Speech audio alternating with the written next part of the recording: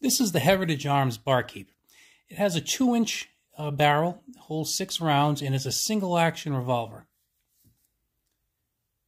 The cylinder that comes with this is the 22 LR, but you can add a 22 Magnum cylinder to add a little bit more power. Now, this particular one, if you're familiar with single-action revolvers, does not have an ejection rod. So it does come with a small dowel that you can use to poke out the rounds. And if you're anything like me, you will have lost it shortly after, so you'll have to use like a cleaning rod or some other kind of device to do it.